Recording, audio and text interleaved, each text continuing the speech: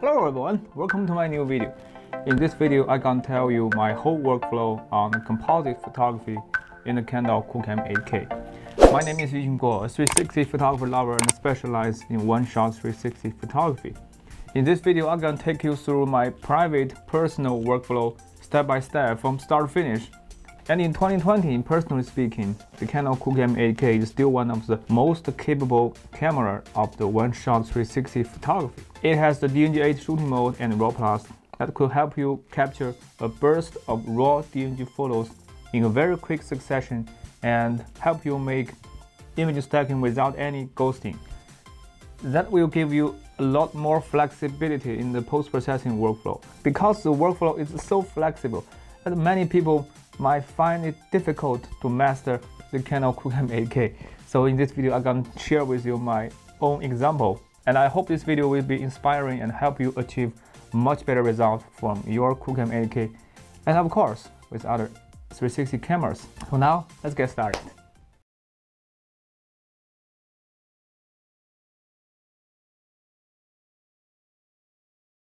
This is the final result of the burning Bacardi in a local bar panorama in low light.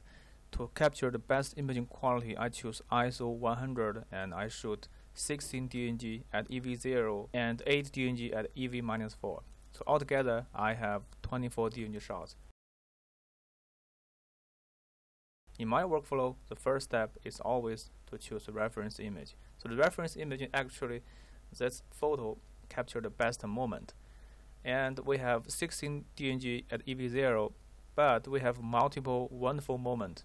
And as you can see, I have marked with 5 stars. And altogether in my shot, in this scenario, I have 3 best moments. One of them is to capture my expression. The other one is capture the environment. The last one is to capture the best moment of the bartender.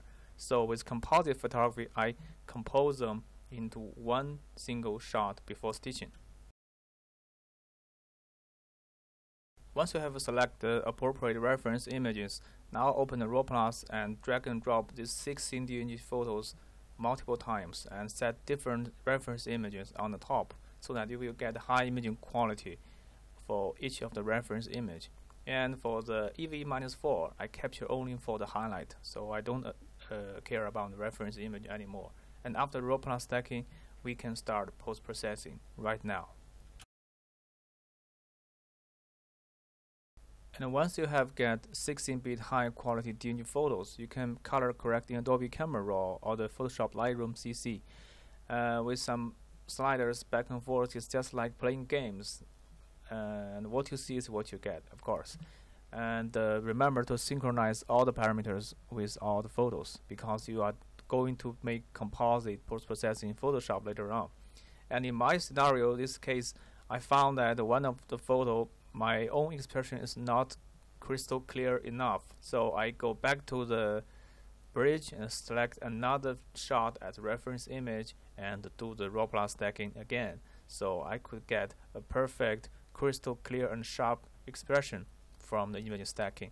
So always go back and forth, and that will help you get the best possible result in every detail of your panorama. And once we have go back and forth between RAW Plus and Adobe Bridge, now we are finally ready for the composite in Photoshop and export all the DNG file into TIFF format and import them as individual layers in Adobe Photoshop. And we choose one of the photo as the background image and use the layer mask to mask out every one of the wonderful moments. And you can also recover the overexposed highlight with the underexposed shot. So that is the meaning of composite photography. With composite tricks, you can get nearly perfect image before stitching. So next up is going to stitch them in the QooCam Studio.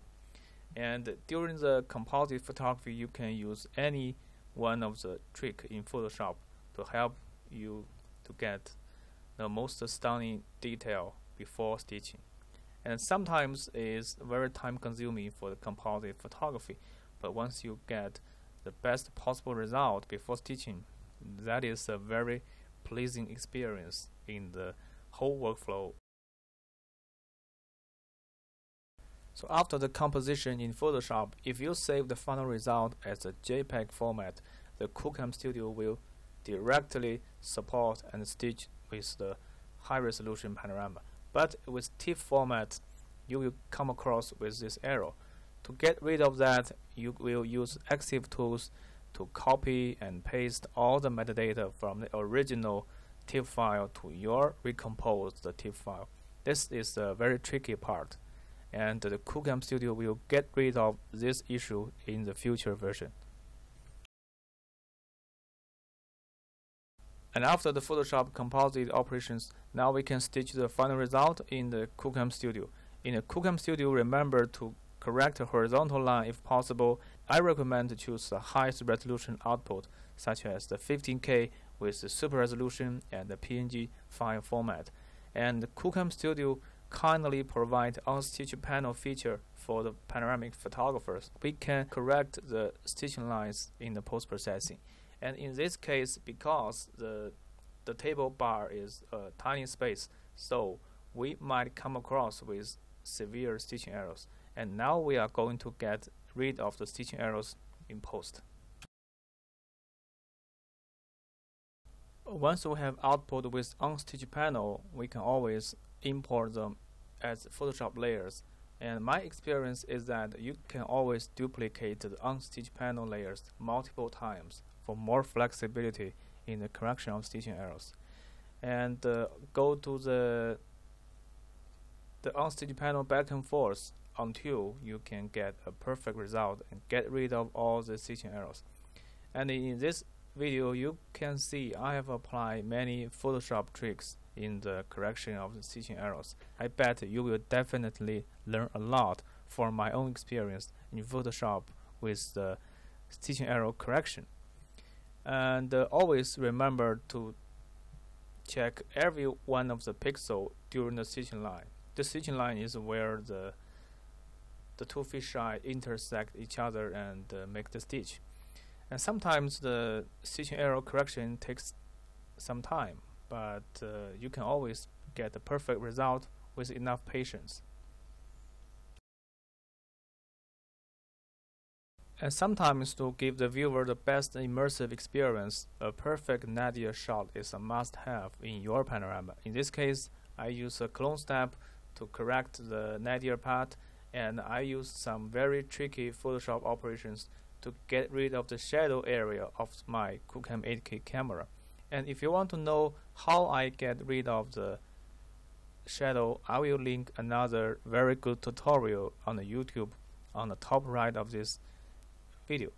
You can find more detail and explanations in that tutorial, but here I will show every one of my steps in the Photoshop. This is a very classic Photoshop tricks to remove the shadows. And here you can see I use the liquify tools to make me look thinner and more handsome, as you can see. And I correct every one of the artifacts, the defect on my face. So this is a conventional portrait photography skills in my photography life. And you can apply any one of your skills to the panoramic shot to make your panorama looks more beautiful and more interesting. And after that, you can drag and drop to see all around, make that everything is. So once you have correct all the stitching errors, or once you have made a perfect Nadir patch, next up is use some Photoshop color correction tricks to fine-tuning every detail of your panorama. In this case, you can see I have made the wine looks more beautiful. And next up, I use level adjustment, some curves. Always choose the best initial viewpoint. Use the offset filter in Adobe Photoshop. And after that, you can save and share with your friends. Let's make a small summary on my workflow. So with DNG8 raw burst shooting mode, you can capture many special moments in every one of the individual shots. And with my workflow, you can stack and squeeze those wonderful moments into one high quality DNG photo. And with my post-processing tricks, you can get rid of the stitching errors, get rid of the artifacts, and make very good color correction on your panorama. That's all for today's video. If you like it, if you love my channel, please thumb up, subscribe, and hit notification bell. But if you find this video is boring, it's not interesting, I recommend you hit the dislike twice. Okay, so see you next time. Bye.